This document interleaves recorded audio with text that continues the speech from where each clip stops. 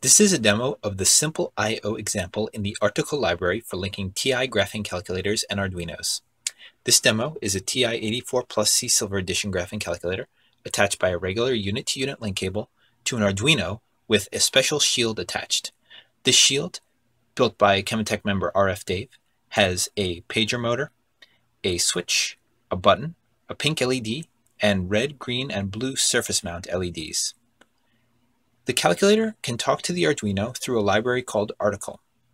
This demo shows that if you press the F1 through F5 keys on the calculator, that the corresponding LED will light up on the shield or the motor will turn. In addition, if you flick the switch or press the button on the shield, the switch and the button on the calculator's screen will change accordingly.